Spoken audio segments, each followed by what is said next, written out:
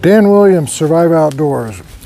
We're going to talk about what kind of injuries are going to be difficult to deal with in getting you back to your vehicle, to base camp, or wherever you're heading back to. So some of the most debilitating injuries are the feet, can't walk, and your knees. We're going to be talking today knee injuries in the outdoors, what kind of knee injuries can occur, and how do you treat those to help you get back to your base camp or to your vehicle and cause less injury. These are really common. And so here we go. So I don't care if you're doing an automotive repair or whatever, the bottom line is you need to know the construction of that machine, that engine, to some degree. We need to talk a little bit about the anatomy of your knee before we talk about the injuries. I'm going to run through this pretty quick, but I want you to have some type of framework so you can make a reference in your head what goes wrong. So this is the tibia, this is your kneecap, which is encased in this tendon. This tendon comes up and makes your quadriceps muscle, right over your thigh, comes down, the tendon inserts down. This is called the tibial tuberosity. And this is your tibia and your fibula out here on the outside. This is the outside of your leg. So femur, tibia, fibula. This is the patellar tendon. This over here is your lateral collateral ligament. This is your medial collateral ligament, your MCL. Inside here, these are your meniscus. You have two, one on each side. They look like a bagel. That is the infamous ACL, anterior cruciate ligament. You heard about that in football and basketball players rupturing that. Back here you have your PCL, your posterior cruciate ligament. These are condyles on your femur. And then you have bursas, which are fluid-filled sacs. You have one over the patella, one up in here, one down below. So that is the basic anatomy, and we're going to come back to this with certain injuries. One of the injuries that occurs is a bursitis, a prepatellar bursitis. And you're going to get that if you're on a hard surface on your knees for, let's say you're collecting firewood. You're around the fire pit. You're doing some work on your tent or your shelter, and you're on your knees quite a bit on a hard surface. You don't have any padding. This bursa will get inflamed, and it's the stereotypical water on the knee scenario where this gets fluid filled. So that is a typical bursitis. That takes a few days to develop, but the next day you may have some pain and it's going to be painful to walk. So that is a situation where you should be able to get back, no problem. Ibuprofen, ice, just go to your next closest oak tree, tear down the bark, open it up, you got your ice, your milk. You don't have ice in the outdoors. So you're going to have to do cool water compresses. If you have a creek next door, something like that, you're going to have to be somewhat innovative. So that is bursitis, and those are the ones that you usually see where a person comes in and will drain that, we'll put a needle in here, and we'll drain that fluid. So that's what that is. Next we have tendonitis. You get tendonitis anywhere. You get tendonitis in your elbows. You've heard of epicondylitis, that is tendonitis. You have tennis elbow. You have golfer's elbow. That depends on what side of the elbow is inflamed. So tendonitis is inflammation of any tendon. So this tendon down in here, patellar tendon, gets inflamed with overuse, not working out, not having your legs strong enough, and you get this tendonitis. And that can be pretty painful, and this also is not going to debilitate you enough to get back to base camp. So pretty minor, can be painful, annoying, aggravating as hell. Again, 90% of all the treatments on these are going to be a non-steroidal anti-inflammatory. You're not going to have ice in the outdoors, cool compresses, and we're going to show you some techniques that you can decrease some of the pain. You've heard of tennis elbow straps that you put on your forearm. You can also do that with a tendonitis of the knee. Then you have tendinosis. Tendinosis is different than tendonitis in that it's not more of an acute injury, it's a chronic injury. And usually the only way you diagnose that is with an ultrasound or an MRI, and it's chronic changes over time of the tendon. And usually ibuprofen, pretty well worthless with that. It's not going to help. Sometimes injections help, and physical therapy. And that's more of a chronic issue. But I had to mention it because I get asked all the time, what's the difference between tendonitis and tendinosis? So this next injury is, let's say you're hiking, and you know, there could be a rock in front of you, or you see a sudden movement and there's wildlife, or your buddy asks you a question and quickly you stop and you twist.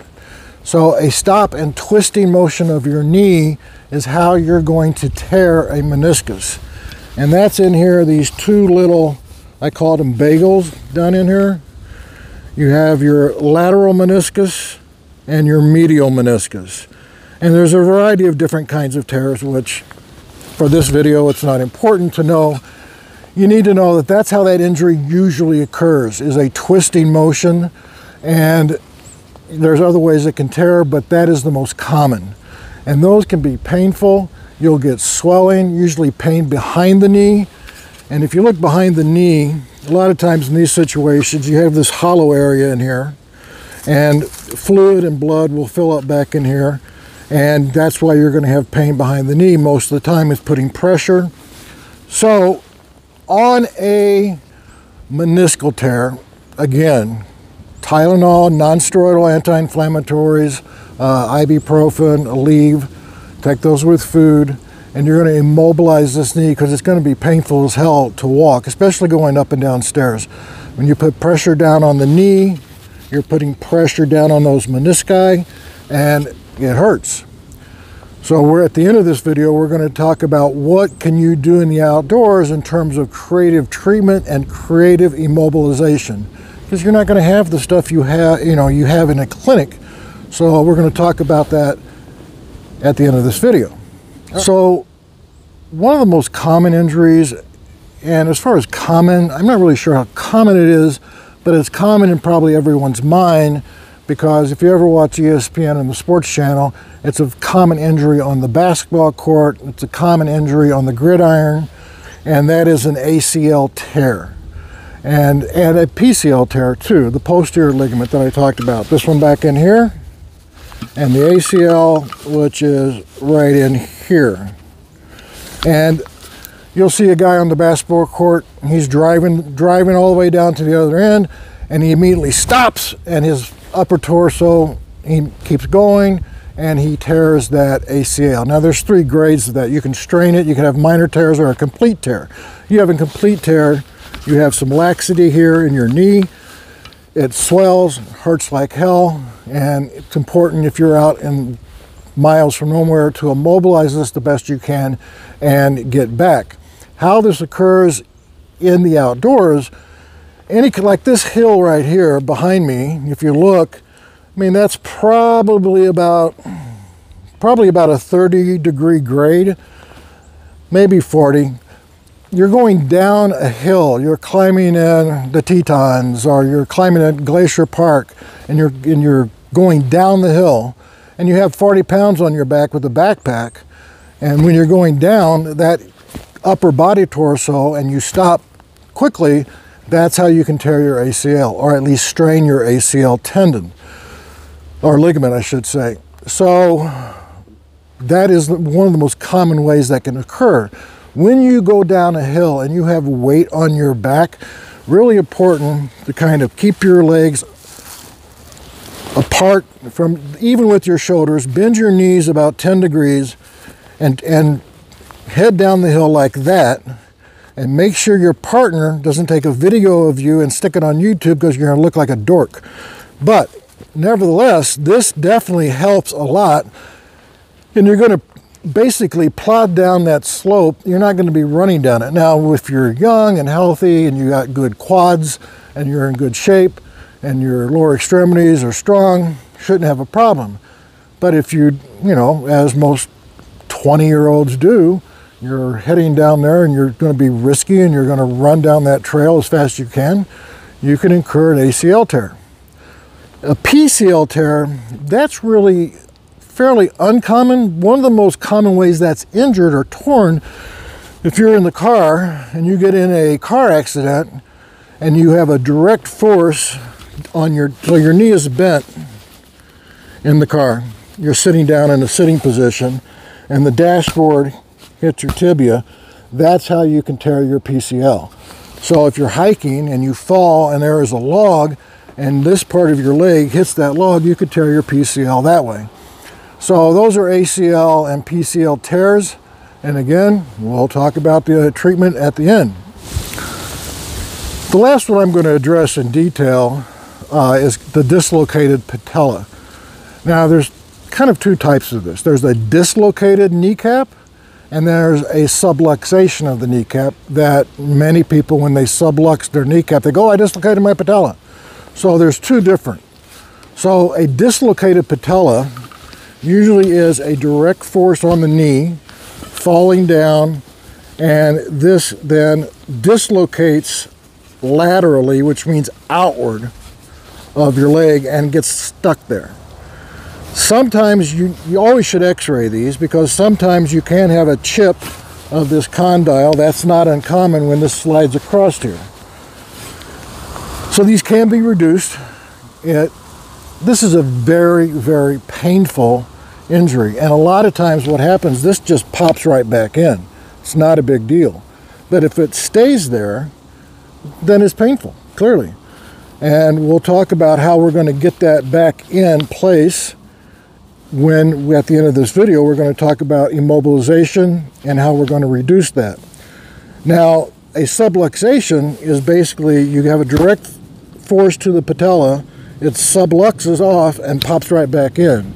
And you feel it, and you go, "Oh my God, I dislocated my patella." Well, I guess technically, briefly you did, but a full dislocation, it goes out laterally, and sometimes it gets stuck there. I've had a couple, back in the day I coached basketball with some young girls, and I've had a couple people where they dislocated their patella, and we got it back in. And the treatment is ibuprofen, and sometimes these can dislocate again down the road. More common in women than men. If you have the proverbial knock knee individuals where their knees go in just a little bit, that's more common with those individuals. This muscle out here is called the vastus muscle. If that is lax, then it's not really strong. That weakness of that muscle can add in this dislocating easier. So you fall on the trail, you're in the outdoors, and you dislocate your patella. What are you going to do? Stay tuned. You're walking down the trail, you fall, you have a direct trauma to your knee, and you have dislocated your kneecap, your patella, and it dislocates this way laterally, and it's stuck and it doesn't go back in. So what do? Now, if you were at the clinic and you had this, I could give you medication, I could have you relaxed, I can decrease your pain, and I'm going to put this back in, and it doesn't take that long at all. However, this is going to be a time, if you're miles out and you can't get this back in, usually these pop in within a few minutes on their own. But if you're in the outdoors and it does not go back in, you can put it back in with really minimal risk of any damage. I suggest you go ahead and give the individual or yourself some Benadryl, ibuprofen, Tylenol, same time. Wait till that kicks in, and hopefully it goes back in on its own. If it doesn't, their leg is going to be most likely in a kind of a flex position like this. You're going to put pressure on the outside of their kneecap, push pretty hard, and you're going to have them extend their leg, and it will pop back in. A lot of pressure on the kneecap, extend their leg, and it will pop back in. So yes, it's going to be painful, but when it goes back in, they have immediate relief. It still will ache, but you'll be able to get them out of the woods, get them back to base camp or back to your vehicle. So that is the reduction of a dislocated patella.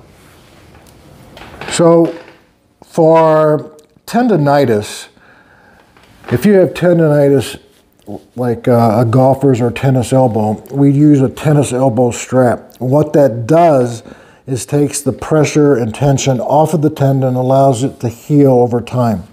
And you can basically do that if you have a tendonitis, an inflammation of this tendon.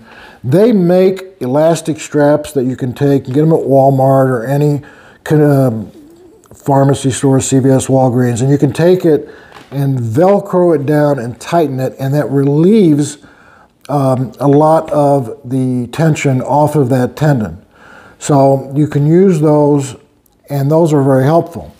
You can also take some duct tape and use that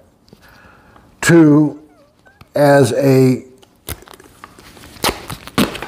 and you can put that around to leave the pressure and tape it tight to take the pressure off of that tendon. We're going to do another video in a few weeks where we're going to talk about athletic tape, and you're going to put that directly on your skin. So those are for individuals that have a history of strains, tendonitis, recurrent injuries, and how you can put the tape and how you would do that to support your knee if you're hiking, going up and down hilly terrain. So we'll be addressing that, and that is a separate video. Now, if you have a meniscal tear, an ACL tear, any of those, a dislocated patella, one of the things you want to do, you want to have in your, and I'm sure you're going to have it in your backpack, hopefully an extra pair of socks. If you don't, you see how comfortable you are, take off your sock, you're going to roll it up, make it into a ball, and you're going to use that and put that behind your knee to fill in that spot. That is called the popliteal fossa right back there. So take that sock, throw it behind your knee, and you can tape that sock back there. That's going to prevent your knee from fully flexing. And anything you can be creative in your pack to ball up and stick back there would be helpful, and tape it. If you have a dislocated patella, I've cut up a t-shirt here.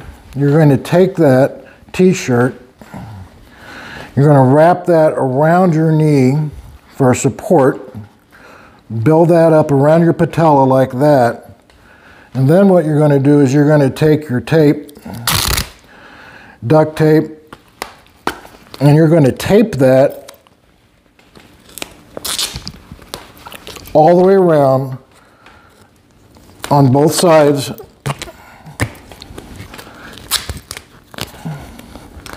And then what I usually do is I'll run one, running out of black, I'm going to save that, get some nice bright yellow here. You're going to come over here to the outside, that's the lateral aspect, run that this way, all the way up your thigh to here, and you're going to do that on the other side. Medial, bring it up just under, they're going to cross just under your patella. You're going to run that up like that. That with the sock behind your knee or the balls you're going to protect back there, that is going to really help a lot because you're not going to have a hinged knee brace in the outdoors. Then what you're going to do is you're going to take, you can take sticks, you can take your trekking poles if you have them, you can put them on either side, and you're going to run that duct tape on either side and have those on both sides of your leg from here to here. And this knee is going to be in about 30-40 degrees flexion, just like that. And you're going to hopefully crutch this person out and help them. If you're by yourself, you're going to have to get a cane and get yourself out. But this is going to decrease your pain and decrease further injury. So that's really important. So these are some basic, very basic taping methods that you can do. And you should always have your duct tape, and you're going to have a shirt or something that you're going to have if you've dislocated your patella, and something to stick under your knee. That would be really, really helpful. Tylenol, ibuprofen, cool compresses, and then get into a urgent care or ER. That was basically an overview of knee injuries in the outdoors on the trail. Just an overview.